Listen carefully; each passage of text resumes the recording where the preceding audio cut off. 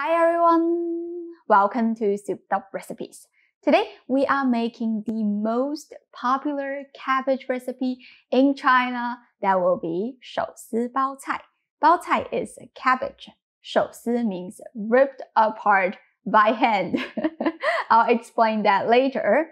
This is literally a stir-fry cabbage recipe, but it is so basic and popular that if you ask any Chinese, they'll know about this dish, period. First, let's talk about the cabbage because I want to show you two different kinds. This one, I got it from Publix. As you can see, it's more like a ball shape and it is much heavier in weight because the leaves are compact tightly. This one, I got it from an Asian market. It's a little bit flat and it is light in weight because the leaves are loose.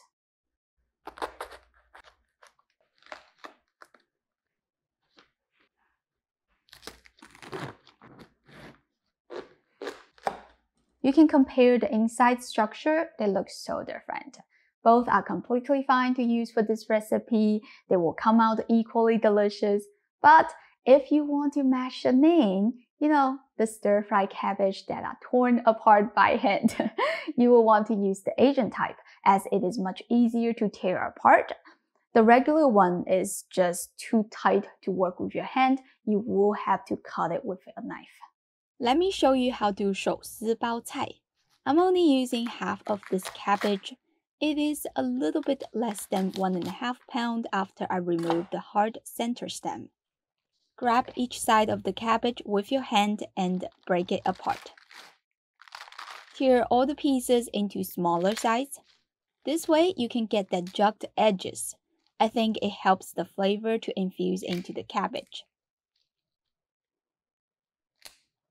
I picked out some hard stems. You can slice them up and cook with them, or discard them. Up to you.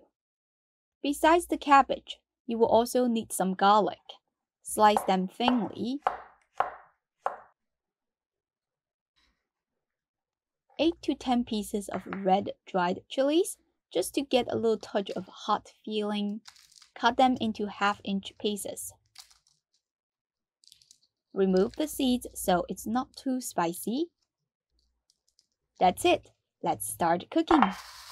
Heat up your wok, add some vegetable oil, toss it around to cover the bottom of the wok. Add the cabbage along with the garlic and the red dried chilies. It looks overwhelming for now. Once the cabbage is wilted down, it will be a reasonable amount. You do need a proper wok for this so you can have enough room to stir fry the cabbage. If you're interested in this wok that I'm using, you can click the link in the description down below this video. I like to cook this on high heat to get some nice char. It will taste like roasted cabbage. You can also cook this on medium heat so it will turn out a bit softer. It really depends on your own preference, because you can just eat cabbage raw. Once you think it is almost at the point that you like, add some salt to taste and 2 teaspoons of soy sauce. Here is 1.5 tablespoons of Chinese black vinegar. I will only add some of it and reserve half tablespoon for later. This is the vinegar that I'm using. The package will say 陈醋 or 香醋. If you don't have it, balsamic vinegar is a decent replacement. Continue to stir for a minute. Turn off the heat. Before taking it out of the wok, add the remaining black vinegar. This will stabilize the flavor because the acid we add before evaporated a little bit during cooking. There are lots of people that hate cabbage because it has a strong component of taste. I love it though, and I think the slight bitterness from the cabbage goes really well with the Chinese black vinegar. Sometimes if I don't feel good or I get homesick, I'll make this dish and serve it with white rice. You probably would say, it's just cabbage. Yeah, I don't know why I'm so obsessed with stir-fry cabbage.